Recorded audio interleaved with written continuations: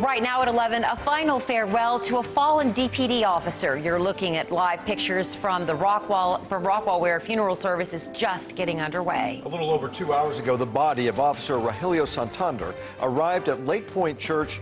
He is the first Dallas police officer killed in the line of duty since the ambush of July 2016. Well, good morning. We're glad you're with us. I'm Russ McCaskey. And I'm Karen Borda. We've got live team coverage on this somber Tuesday morning with details of the funeral and the procession to follow. We begin with CBS 11's Jennifer Lindgren, who's live at Lake Pointe Church in Rockwall. Jennifer. Good morning, Russ. We anticipated a crowd of thousands of people for the funeral today, and that's really what we're seeing. More than anything, police officers in uniform from across North Texas and beyond here to honor the life of Officer Rogelio Santander.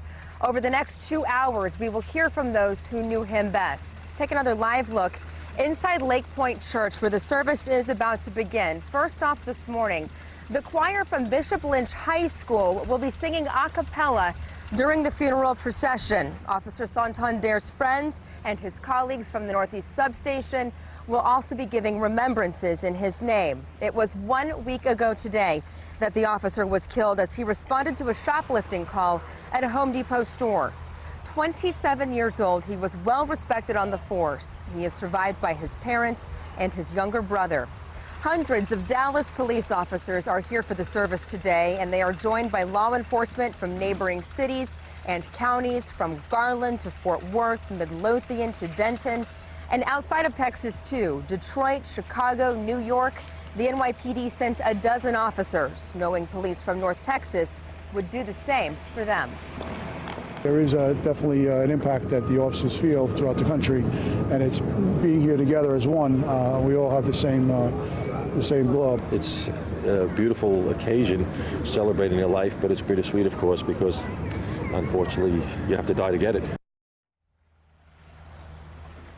At the conclusion of the funeral service this afternoon, police will lead a procession to the burial grounds. All of these cruisers you see lined up in formation here are here to send off Officer Santander with honor to his final resting place.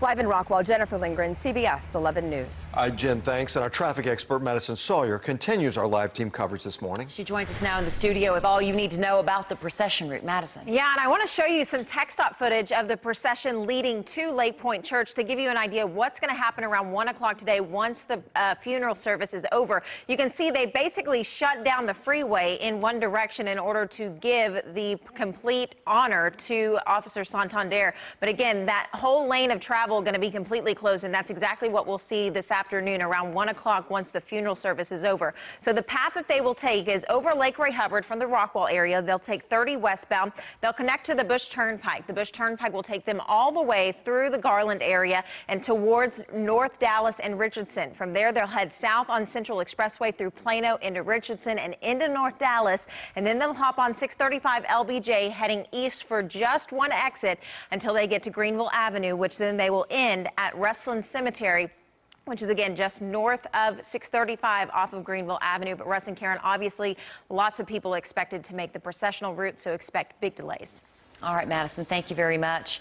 As for the two other victims wounded in last week's shooting at that Home Depot, at last check, Dallas police officer Crystal Almeida and the store security officer Scott Painter remain in critical condition.